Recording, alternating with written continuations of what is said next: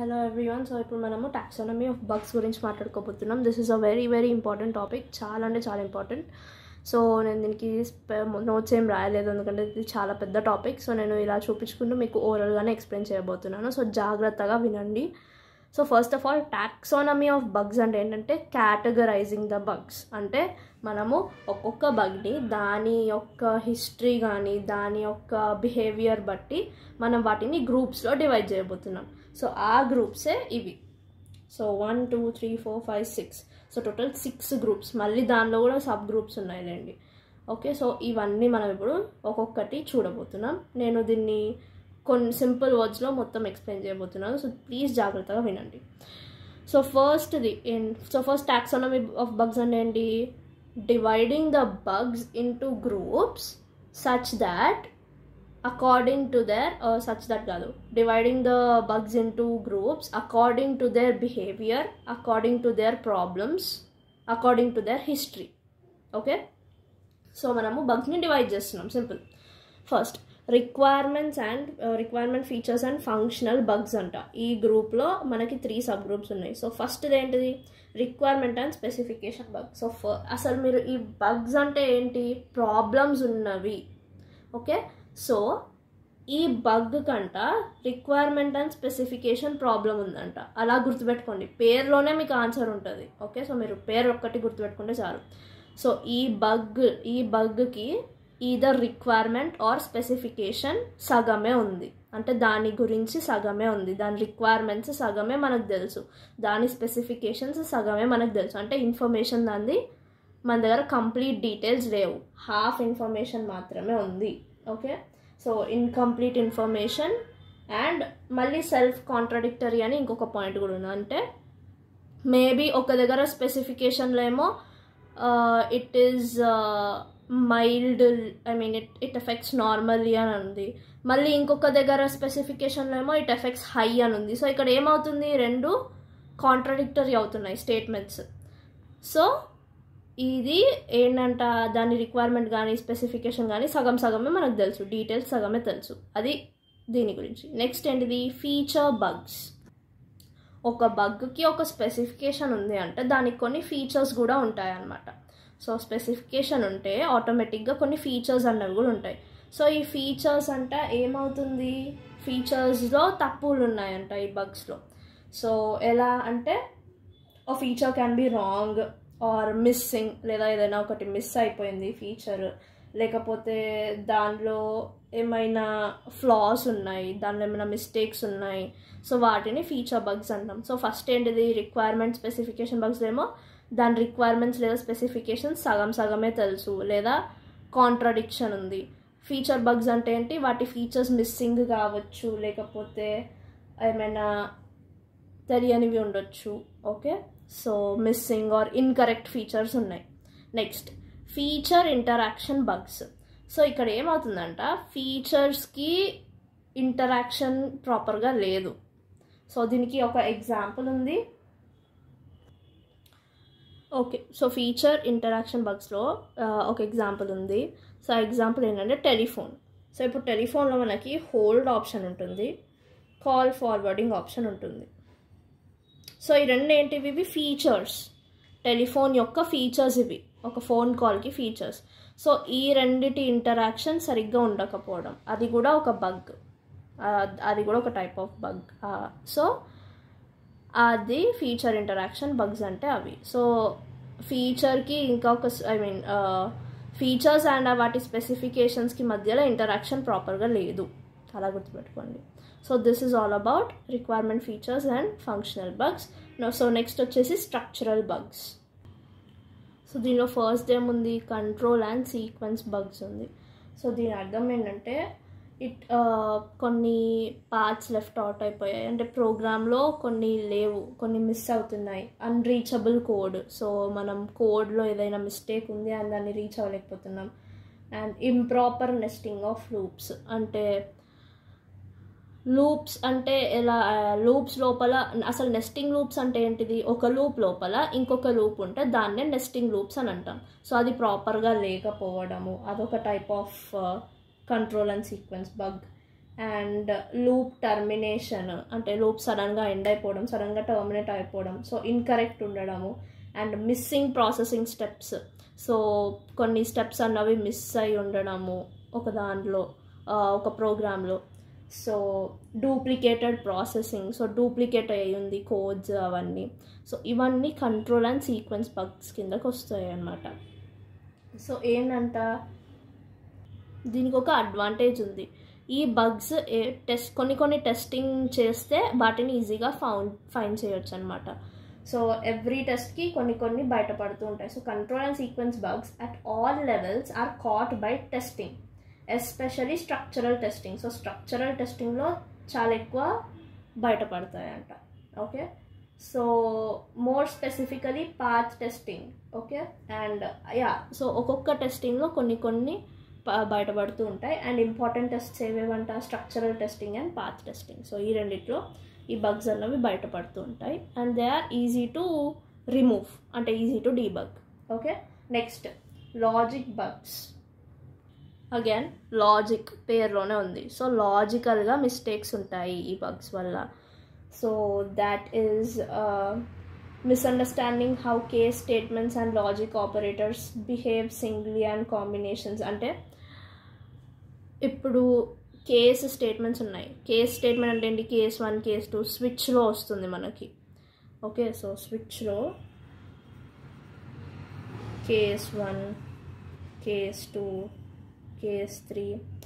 So వీటికి ఇంకా logical ఆపరేటర్స్కి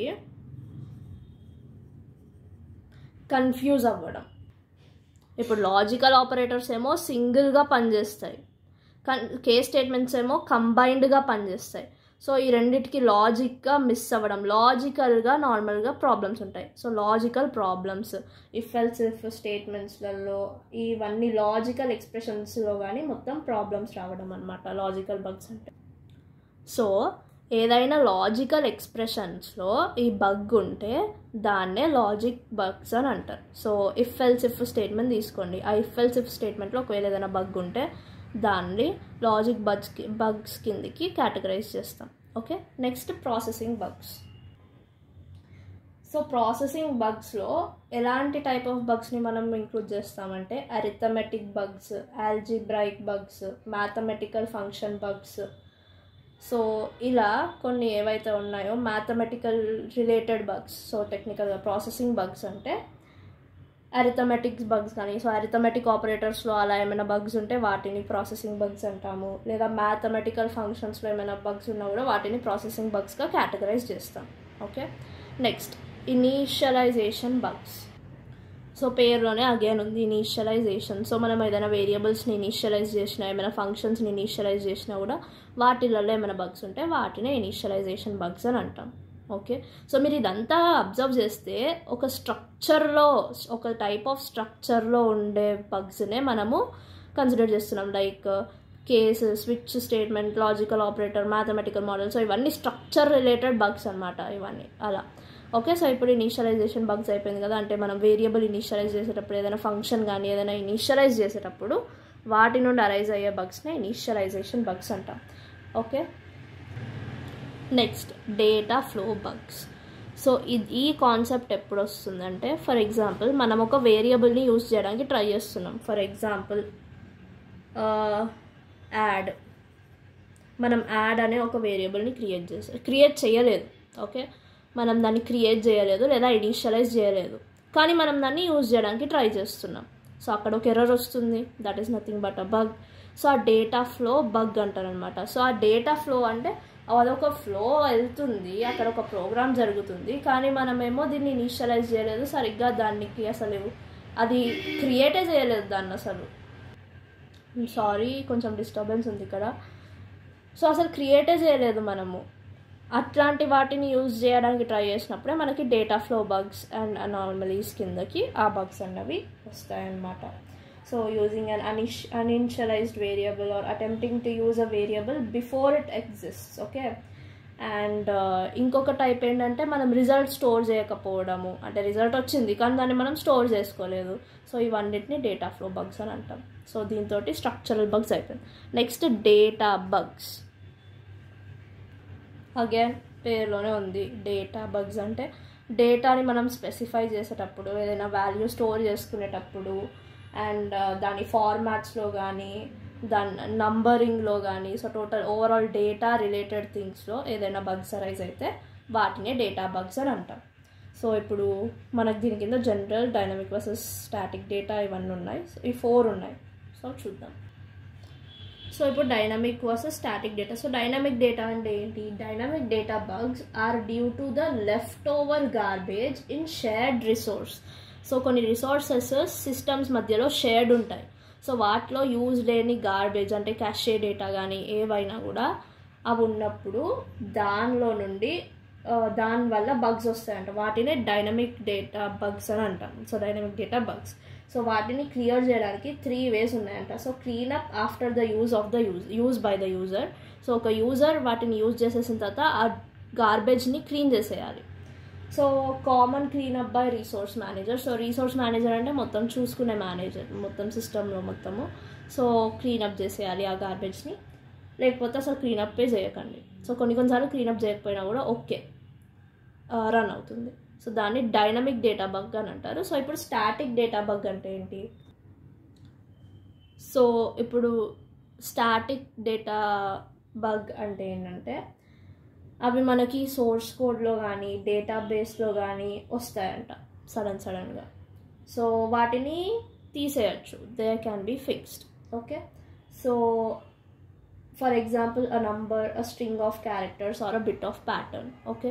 so ఇదేంటంటే సోర్స్ కోడ్లో వస్తుంది, లేకపోతే డేటాబేస్లో వస్తుంది. సో ఒక నంబర్ కానివ్వండి, ఒక స్ట్రింగ్ కానివ్వండి, అవి బగ్ లాగా ఫామ్ అవుతాయంట, అంతే. ఓకే. సో దాని తర్వాత information parameter and control. So ఇదేంటంటే డైనమిక్ డేటా కానీ స్టాటిక్ డేటా కానీ 3 waysలో రిప్రజెంట్ చేయొచ్చు అంట. Information, parameter are control. So అంతే ఉంది దీని గురించి. సో ఈ ఉన్న ఇన్ఫర్మేషన్ని దీనిలో ఒకటి ఇన్ఫర్మేషన్గా, ఒకటి పారామీటర్గా, ఒకటి కంట్రోల్గా చూపిస్తుందంట. That is all about information, parameter, control. Next content, structure and attributes. So ఇది కూడా అగైన్ పేరులోనే ఉంది. Content, structure, attributes.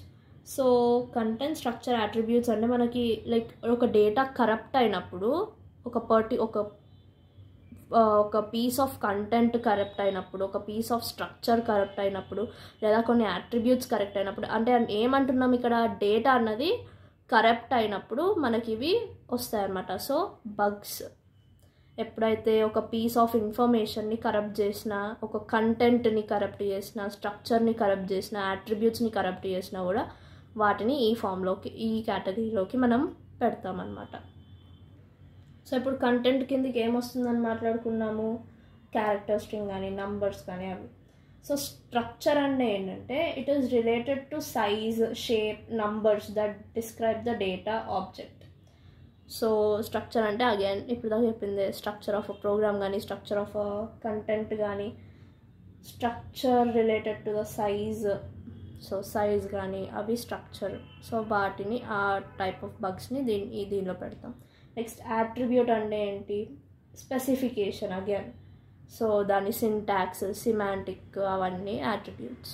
Okay. So ఇవన్నీ data bugs. So data related బగ్స్లో ఇవి అనమాట. So dynamic, static, dynamic data bugs, static data bugs. So dynamic data bug ఎందుకు వస్తుంది, garbage వల్ల వస్తుంది, షేర్డ్ రిసోర్స్ వల్ల వస్తుంది. స్టాటిక్ డేటా బగ్ అంటే అగైన్ సోర్స్ కోడ్లో డేటాబేస్లో కనిపిస్తుంది. సో ఇన్ఫర్మేషన్, పారామీటర్, కంట్రోల్ అంటే ఇవి డైనమిక్ అండ్ స్టాటిక్ డేటానే మనం ఇన్ఫర్మేషన్గా కానీ, పారామీటర్గా కానీ, కంట్రోల్గా కానీ చూపించవచ్చు. అండ్ కంటెంట్, స్ట్రక్చర్, యాట్రిబ్యూట్స్ అంటే ఒక పీస్ ఆఫ్ కంటెంట్, ఒక పీస్ ఆఫ్ డేటా లేదా దాని సైజ్ అవన్నీ కరెక్ట్ అయినప్పుడు ఇందులో వేస్తాం. సో టెక్నికల్గా డేటా ఎక్కడైతుందో అక్కడ ఏ కరప్షన్ వచ్చినా కానీ ఈ కేటగిరీలో వచ్చేస్తుంది. సో ఇప్పటికీ 15 minutes అయిపోయాయి కాబట్టి I will upload this as part 1. So I will stop the video here. ఏమైనా డౌట్స్ ఉంటే ప్లీజ్ కింద పెట్టండి. అండ్ నేను ఈ నోట్స్ నేను ఇప్పుడు ఏదైతే ఎక్స్ప్లెయిన్ చేస్తున్నానో అవన్నీ నేను టెలిగ్రామ్లో పెట్టేస్తాను. సో ఇట్లా ఓరల్ ఎక్స్ప్లెనేషన్ యాక్చువల్లీ ప్రాపర్గా ఉండదని నేను ఎప్పుడు నోట్స్ రాస్తాను. But unfortunately we don't have much time. So so please listen carefully and I hope you are understanding. కింద కమెంట్స్లో పెట్టండి ఏమైనా డౌట్స్ ఉంటే. Thank you.